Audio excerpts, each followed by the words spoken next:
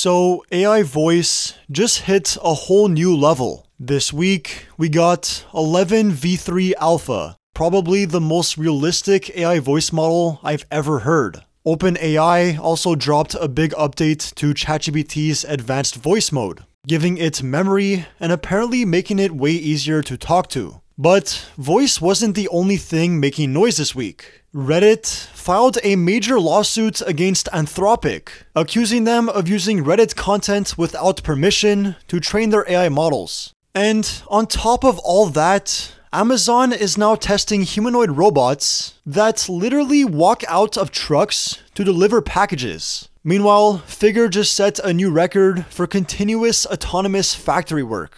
Let's get into it. Alright, so you might have already seen this, but ElevenLabs just dropped their new AI voice model called 11 v3 Alpha, and it's been going pretty viral. It supports 70 plus languages, multi-speaker dialogue, and even expressive audio tags. But as always, the best way to show you an AI voice model is to just let you hear it yourself. Hey Jessica, have you tried the new 11 v3? I just got it. The clarity is amazing. I can actually do whispers now. Like this. Ooh, fancy. Check this out. I can do full Shakespeare now. To be or not to be, that is the question. Nice. Though I'm more excited about the laugh upgrade. Listen to this. That's so much better than our old robot chuckle. I know, right? And apparently we can do accents now too. Fancy a cup of tea? Wow, V2 me could never. I'm actually excited to have conversations now instead of just talking at people. We're off under the lights here for this semi-final clash, the stadium buzzing with anticipation. ElevenLabs united in their iconic black and white shirts, pushing forward with intent straight from the opening whistle. Driving down the wing, pace to burn, he skips past one, skips past two. Oh, this is beautiful. One-on-one with the fullback, cuts inside. Oh, that's a lovely bit of footwork. And goal! Oh my goodness, they've done it again! So yeah, and there's actually a ton more demos, all just as impressive. I mean, you can just hear how the voices are way more breathy, if that makes sense. And they actually sound alive almost, or at least more present. OpenAI also rolled out an update to their advanced voice mode just a few days later, and they say it's now way more natural and effortless to talk to. More specifically, ChatGPT's voice mode now has access to memory, can sing, is much more naturally sounding, and apparently even stutters more. I don't use voice mode that much myself, but if you do, let me know if you noticed a difference. It's honestly crazy though how these voice models just keep getting better, even when you thought they were already very good. And it's not just voice, same thing's been happening with AI video and image generation as well. Now, speaking of OpenAI, they also held a live stream this week where they announced a bunch of ChatGPT business updates. Things like seamless integration with Microsoft Outlook, Teams, Google Drive,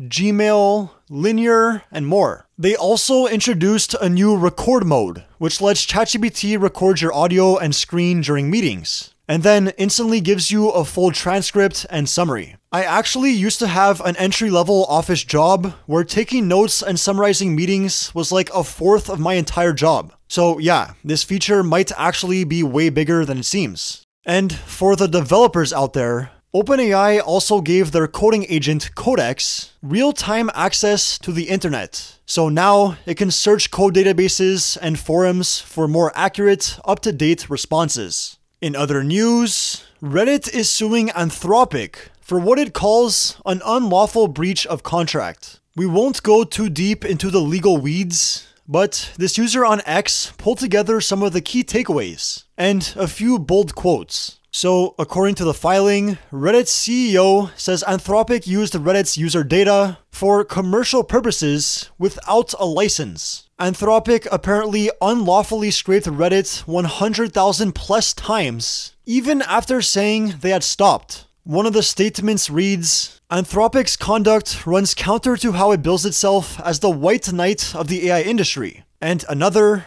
Reddit is one of the last uniquely human places on the internet. So definitely some interesting statements there. But honestly, Anthropic does tend to frame itself as the only ethical AI company. So if this turns out to be true, which it kind of seems like it is, that would be pretty ironic. But then again, how do you even prove something like this actually happened? I mean, typically these types of lawsuits don't end up going anywhere. Although this one seems pretty big, so we'll see. Meanwhile, Anthropic also deepened its ties with the US government this week, announcing it will be supplying models for national security customers. They mention here, US national security customers may choose to use our AI systems for a wide range of applications, from strategic planning and operational support to intelligence analysis and threat assessment. So you can argue that this is yet another ethical dilemma. I mean, what do they mean by threat assessment? And so overall, while Anthropic did actually just report a tripling of its annual revenue, this hasn't exactly been the best week for them PR-wise, to say the least. Now, we can't talk about OpenAI and Anthropic without also talking about Google. They were pretty quiet this week, except for this Gemini 2.5 Pro update. It's not a huge release, but the model, which was already at the top, is now even better at coding, reasoning, science, and math. It shows improved performance across key benchmarks like Aider Polyglot, GPQA, and Humanity's Last Exam, to name a few, and leads the LM Arena with a 24-point ELO score jump since the previous version, which was already in first place. So basically, Google's still on top, and Gemini 2.5 Pro is currently the best AI model overall. Now, surprisingly, we actually got some news from Apple this week, and it's probably not what you were expecting. As you can see here, they published a paper called The Illusion of Thinking, where they basically argue that reasoning models aren't actually reasoning. They're just mimicking reasoning patterns they've seen before. So I mean, this isn't exactly new. We kind of already know that to an extent. And at the end of the day, whether it's true reasoning or just a really good imitation, does it really matter? I mean, I guess it does if we're talking about actual AGI or systems that can generalize to novel environments. But if we're just talking about AI being useful for complex tasks like coding and it's delivering results, then that might be good enough. I'm curious to hear what you guys think about this though. I don't really have the technical knowledge to cover this paper deeper, so feel free to drop your thoughts below. And the timing is also pretty interesting, with Apple's annual developer conference right around the corner. This definitely feels like a bit of a precursor to how that event might go. Now, switching gears, as I mentioned briefly in the intro, Amazon is now testing out humanoid robots for deliveries. There's no actual footage of this, but here are some robots Amazon is currently using in their warehouses and factories. Amazon says they plan to have one of these robots right around in the back of a Rivian electric van, hopping in and out to drop off packages at people's doorsteps. When you think of the future of Amazon deliveries, you probably picture drones. But it's looking more and more like humanoid robots are going to be in the mix too. And maybe eventually they'll be driven around by self-driving cars, which are also robots.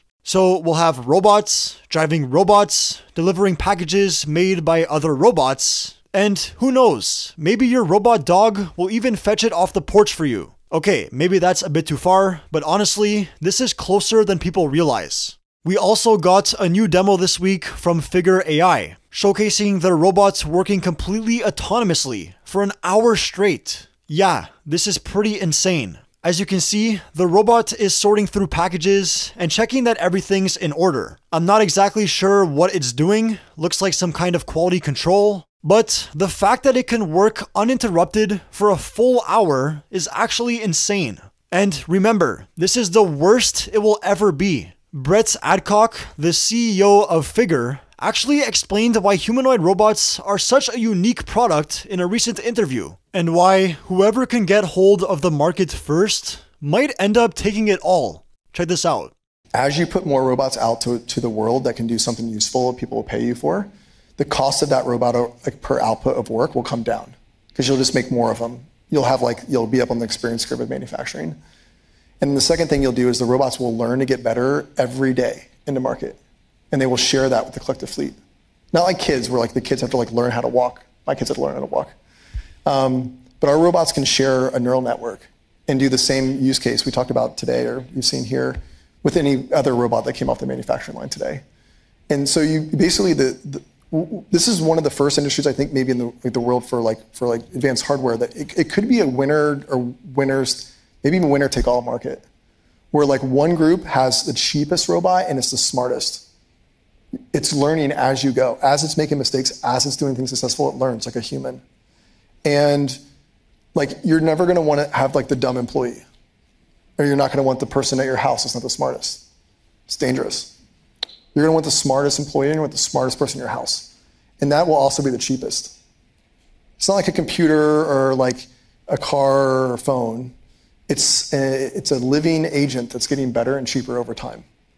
Right. And the group or groups that can get a large amount of robots out that are useful to market will have a significant advantage and lead over everybody else. So yeah, I totally agree with Brett here. I've said this before, and I'll say it again. People are still underestimating the potential of humanoid robots. I mean, if you really think about it, the use cases are almost limitless. Finally, to wrap up this week's recap, I wanted to quickly highlight the wave of FDA approvals for AI-related drugs and treatments we've been seeing lately. Clarity is the latest example, the first FDA-authorized AI platform for breast cancer prediction. The technical details aren't super important. I'll leave a link in the description if you want to dive deeper. But the point is, AI-powered healthcare is now clearing real-world regulatory hurdles. And that's obviously a huge win. Oh, and there was also this announcement from one of the AI godfathers, Yoshua Bengio. He's launching Law Zero, a nonprofit focusing on a new safe-by-design approach to AI that could both accelerate scientific discovery and provide a safeguard against the dangers of agentic AI. So yeah, another big week in AI and a lot of things to keep an eye on. If you enjoyed this video, make sure to drop a like, subscribe if you're new, and as always, I'll catch you guys in the next one.